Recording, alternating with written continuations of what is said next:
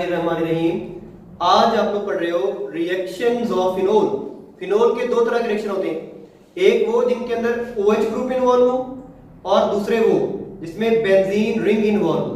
तो आज आप लोग पढ़ रहे हो हाइड्रोक्सल ग्रुप के रिएक्शन, फिनोल में हाइड्रोक्सल ग्रुप के reaction of phenol due to OH group. तो पहला दैट इज साल्ट फॉर्मेशन।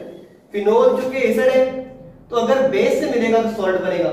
जैसे ये देखिए, phenol is connecting with caustic soda, sodium hydroxide.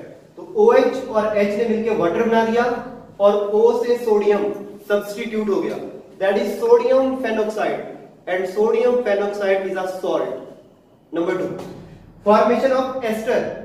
Ester जब COO की दोनों तरफ R ग्रुप हो उसे एस्टर बोलते हैं। तो फिनोल को आपने एसिटाइल क्लोराइड या बोलिए क्लोरो एसीटेट से मिलाया, तो क्लोरो और H अलग हो गए, HCl बन गया। अब O के साथ ये CO और CH3 ये सब्स्टिट्यूट हो गए, तो आपने इसे बोला फिनाइल एसीटेट, और एसीटेट को आईयूपैक नेम में इथेनोएट भी बोलते हो।